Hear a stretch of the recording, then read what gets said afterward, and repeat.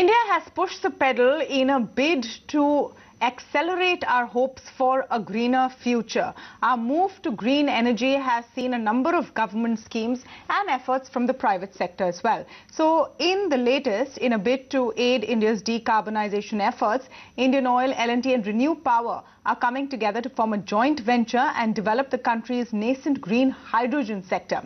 The companies will hold equal stake in the JV, which will primarily focus on developing and owning green hydrogen assets in India. To speak more on this and India's broader renewables push, I'm joined by Chairman and Managing Director of ReNew Power, Sumant Sinha. Mr. Sinha, great to have you back on the show. Let's begin by talking about the announcement today and how it aids in the larger story and the larger efforts towards a greener future. Yeah, thank you so much, Naman. It's always a pleasure to be on your show. Look, I think what is actually emerging now very rapidly is that green hydrogen is going to be a very important transition fuel in the sense that it'll really bridge renewable electricity or renewable energy going into a much broader part of the energy value chain. It is a very flexible resource. It can be used through ammonia into a number of areas as feedstock. It can be used as a fuel. It can also, of course, be used in the mobility sector. So green hydrogen is actually a very versatile energy repository or holder. And the way you produce green hydrogen is essentially a very simple process. You just have to pass electricity through water. You separate that out into hydrogen and oxygen. And that electricity that is passed is actually used through or produced by renewable energy sources, and therefore it's green. So all of this, therefore, ends up producing a very clean energy source in the form of green hydrogen. And that, therefore, is going to be extremely important in India's and, in fact, the world's energy transition efforts as we go forward. So to my mind, therefore, green hydrogen is a very significant game changer and will really allow us to get into a number of areas of the energy transition that otherwise might have been difficult to get to. And it also therefore expands by a huge measure the amount of renewable energy capacity that we require to make that green hydrogen. So it's actually quite a long-term positive thing for the Indian economy as well. Absolutely. But having said that, Mr. Sinha, there's a report recently that India is set to miss its renewable energy target of 175 gigawatts by the end of 2022. Can you put in context that we have all of these great ideals, great plans, investments and money and the push going towards moving to renewable energy, but what is the situation on ground which makes implementation challenging? And do you agree with the assessment I spoke about from this report? Look, the reality is that the Indian government had set a target of getting to 175 gigawatts of wind and solar and some other renewables by 2022. And that number is obviously going to be missed. Now, the reason for that are several. Number one, of course, is the fact that COVID slowed down a lot of implementation. Over the last 2 years, we actually could not get a lot of the projects implemented. And it's not just renewable energy projects. Keep in mind there is also transmission infrastructure that had to be built out that got delayed. So I think that is something that has caused some of the delays. Hopefully, we'll be able to catch up on a lot of that over the next year or two. So I think you'll see some increased capacities getting commissioned over the next couple of years' time, and that will hopefully allow us to catch up. The second reason really is that we have a fundamental problem, which we all are aware, which is the nature of our distribution utilities. And I've spoken about that many times. And the reality is that that is a problem. Our distribution utilities, unfortunately, are owned and run by the state governments of India. They're not in the control of the central government.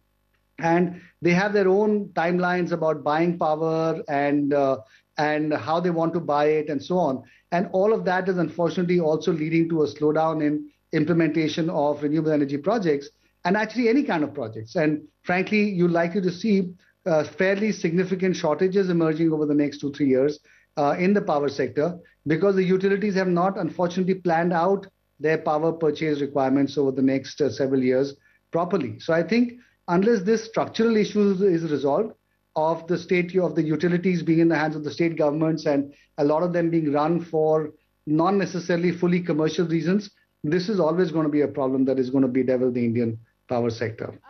So to add to some of those issues that you have talked about, Mr. Sinha, we also have a new taxation structure which has come into place from the 1st of April, specifically in the context of solar power and the import of certain components required for solar power. The idea is to encourage the local industry, but when we speak to players on the ground, they do talk about a gap between when all of these components will be available locally and the high charges they will now have to pay. What do you think is going to be the impact in the short term for the move to solar? Yeah, look, this is certainly an issue. I agree with you that we now have customs duties on solar panel imports, which makes it expensive. And at the same time, there are various projects that have to be commissioned fairly soon, and there simply is not enough domestic production capacity. And so to that extent, either those projects will have to get delayed, and the government will have to condone those delays. Or frankly, I really don't see any other solution because the customs duty is now has come into effect, and it's some of us were asking for it to get postponed so that in fact this issue would not be as acute as it might become now. Look, the government I think is cognizant of this, and that is why they have allowed a 6-month extension for on certain other measures that were there. To allow the imports of solar modules for some of the CNI segment. So I think to some extent the government is trying their bit to relax some of these constraints. But I do agree with you that unless we have a lot of new capacity developed, we'll see a slowdown in solar installations. Mr. Sinha, you've recently also taken over as ASSOCHAM president. And it would be interesting to get your perspective on industry, which is now facing quite an interesting time. We've been through 3 waves of COVID-19, and then now we've been hit by a war, which has marred global supply chains once again. It's another sort of push that industry has faced. Inflation is a big problem, and the impact it will have on consumption. What is the outlook right now for industry, in your view? Look, I think that there is a very kind of a dichotomous situation for Indian industry right now. On the one hand, the domestic economy is growing very robustly. Demand is picking up, especially as the pandemic waves, wanes.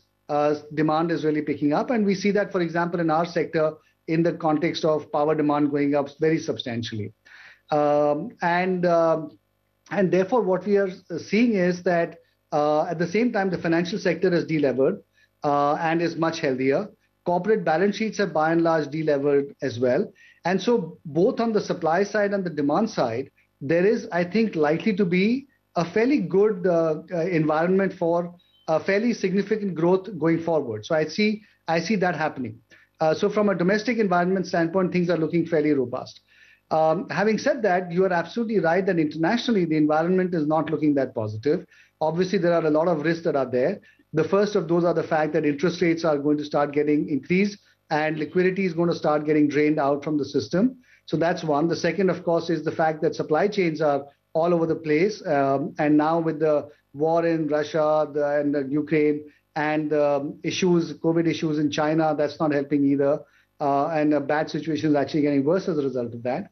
And thirdly, of course, the fact that we have the energy shock that is currently upon us. So all of that is really making the external environment a lot more difficult to deal with.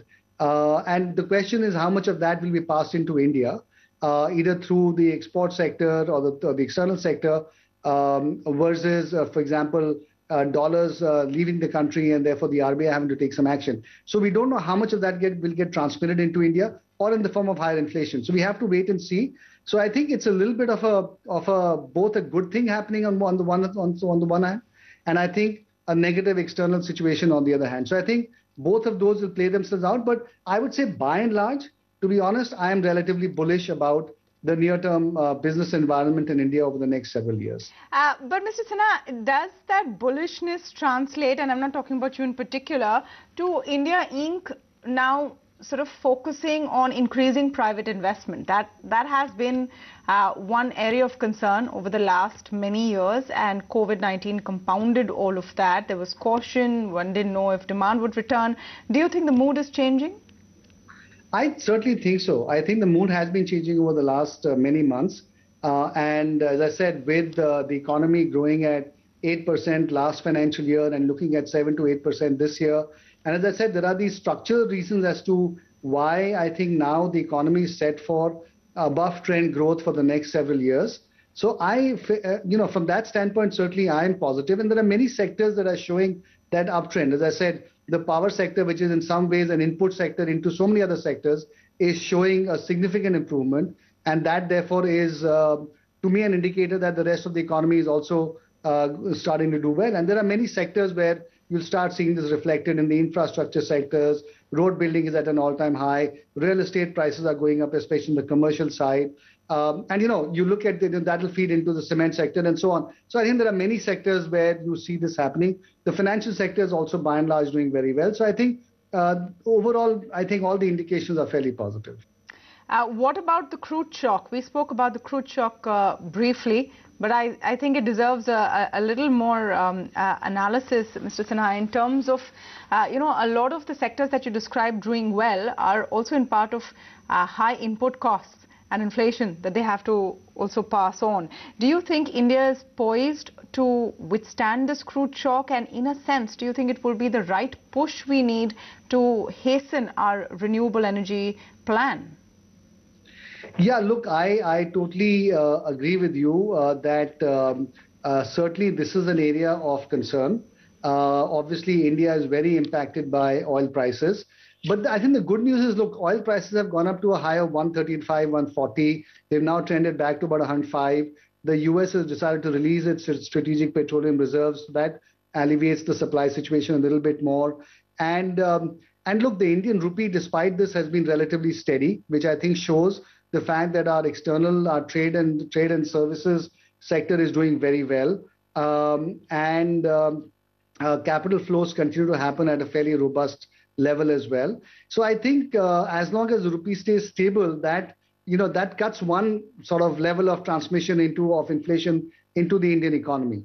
My suspicion is that once the whole conflict situation settles down, which hopefully will happen soon enough, then you'll start again seeing a correction in oil prices. So to my mind, some of these things are temporary in nature and will not lead to structural price increases in India, and therefore will not really cause a significant inflation shock in the long run. So I would be cautiously optimistic about the fact that the energy shock will not be too negative for India to handle this time. I think the economy is a lot stronger. Now, as far as the move to renewable energy is concerned, of course, I mean, that is an absolute given. And I was at the International Energy Agency conference in Paris just about 10 days ago. And the topic of conversation is really about how do you meet energy security needs in the short run, which may need a short run ramping up of fossil fuels. But in the longer term, there has to be a very, very clear push towards renewables, which can be within your borders, green hydrogen, and those things are really, really going to see a very significant speeding up in their implementation, not just in India, but everywhere in the world, because this whole issue of energy security is now going to add to the climate change imperative, and both are going to move the whole area of renewables and the clean energy transition much, much faster now. All right, one can only hope so. Thank you so much, Mr. Sinha. Pleasure as always to speak with you on the show. Thank you, Tamanna. Thank you so much. Thank you.